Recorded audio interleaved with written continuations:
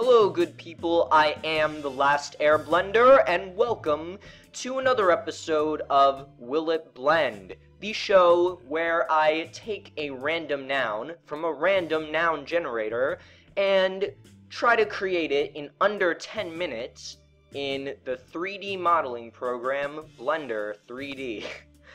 Yes, so let us see what we get this time. Last time we got ourselves the country of South Africa, and it turns out we did get a wing. Now, it does not specify what type of wing I should model, but the first thing that came to mind when I thought of wing was, in fact, a bird's wing.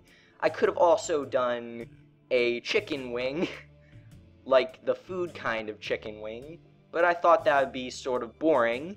I could have done a bat wing. That could have also been cool, and also, now that I think about it, that probably also would have been easier for me to do. But, as you know, I like to challenge myself on this channel, so yes, I decided to go with a bird wing. And the first thing that popped into my head was, hey, how am I gonna make a bird wing?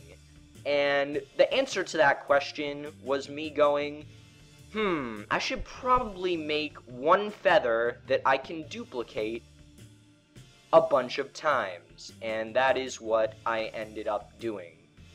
Just, creating the basic shape of the feather. I'm not going too in-depth on each individual strand of whatever the hell feathers are made of, but yes, we are using this basic shape that sort of resembles a feather to create the entire wing.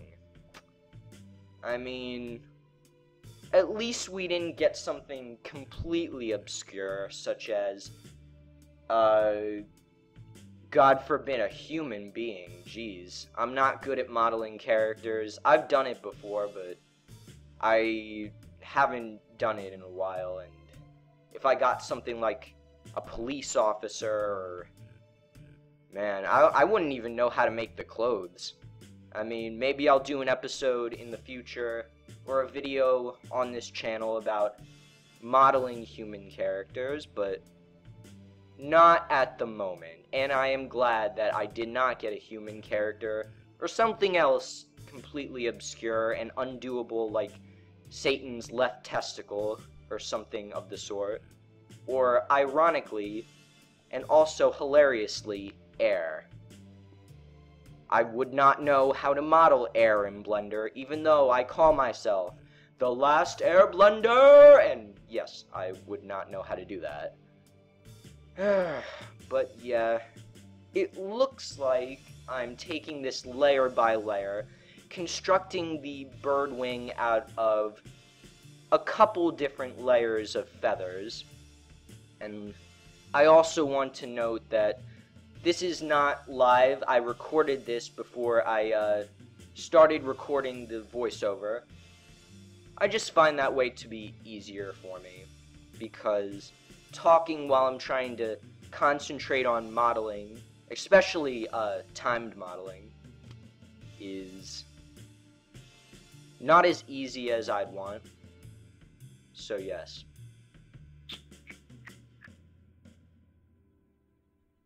Yes, I'm simply duplicating this standard feather model I've made. One thing I'm not too happy about in this Blender modeling session was the initial shape of the first feather I created. If I could redo it, if I could go back and do it again, I would probably make the initial feather more detailed, because in the picture, the feathers that make up the bird wing are not simply one rounded shape. It does have at least a few strands of feather material coming off the wing there. And I'm not really paying very much attention at the moment to the overall shape of the wing. I probably should have, but throughout this Blender build, I did panic a tiny bit because, as you can probably imagine, a wing is not, especially a bird wing, is not a very easy thing to model in under 10 minutes because of the just absolute detail it needs to have, because bird wings do consist of multiple parts other than just the complete structure. And I am about 5 minutes and 40 seconds in.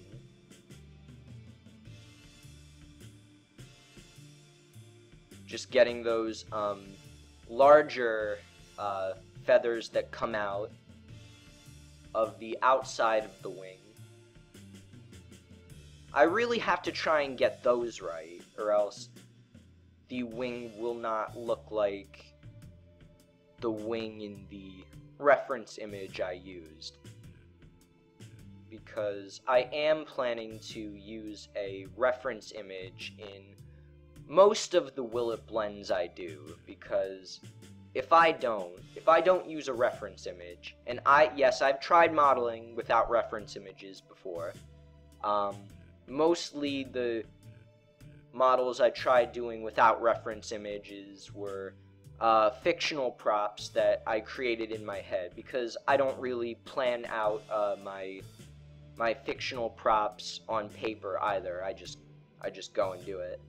But the realistic props I've tried doing without reference images have not turned out very well in the past, so I try to make a note to use reference images for realistic objects in the real world as much as possible. And we are at 7 minutes right now, and I am starting to panic because I am only about halfway through the wing, I believe, and I only have 3 minutes left to make it look like an actual wing and not just a bunch of circles or circular objects, shall I say, jammed up together.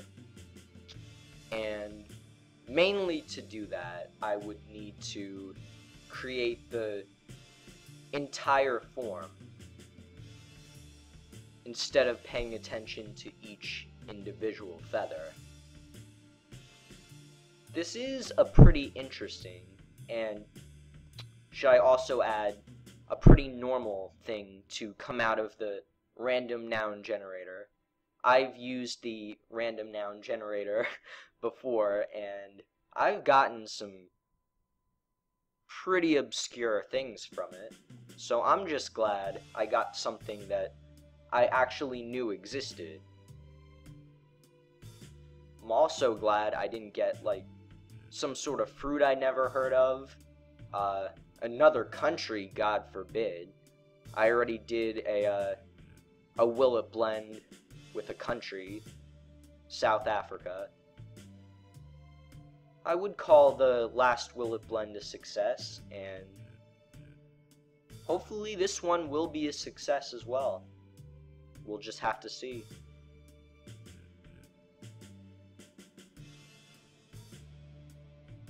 The main form is coming along alright. I do have to pay attention to, at the moment, setting up the different layers of feathers, I believe there are 3, to be closer together so that when I render it in cycles, the shadows will fall on top of each other.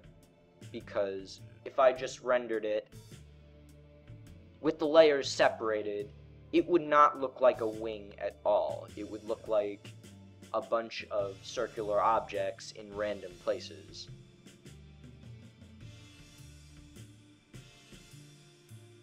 And now I am definitely starting to panic because I am 9 minutes 40 seconds in, and I have not joined the entire model together. Hopefully I'll do that soon. And I would also just like to note that I did forget to set the timer at the beginning of this video. I don't know why I did that. That was a facepalm moment. Especially when I realized that I forgot to set the timer. But I did stop at a reasonable time. It is over 10 minutes at the moment, but all I'm doing right now is resizing the model in order to render it out. I'm pretty much done doing the actual modeling part.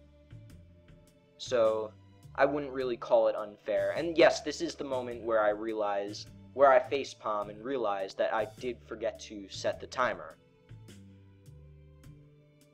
So I go, well, screw it. We're still going to render it out. We're going to see if the final product lives up to the reference image. So I add in everything I need to render it out in cycles. And then I would line the final product against the reference image like I did in the last Will It Blend. And I think to myself, this isn't the greatest wing I've ever seen in Blender, because I've seen a lot of wings in Blender in my time. I'm just kidding. I don't think I've ever seen a wing in Blender before. But we're here to learn, we're here to experience new adventures in Blender modeling.